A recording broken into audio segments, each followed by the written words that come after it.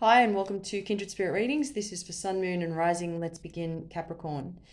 This is such a great week for you. Lots of activities, events, celebrations, so it's time for you to play and have fun. Be the fun and take that energy with you wherever you go. Share it.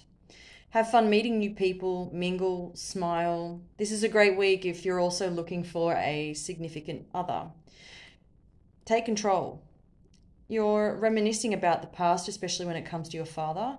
There are memories, and your thoughts combined are bringing you to tears of happiness. Look after your family this week. It will be all about nurturing them, and they're going to need you more than usual. Work may be very demanding of your time, and there is someone who is incompetent in regards to how they do their job. So you will be the person who comes in to fix any mistakes.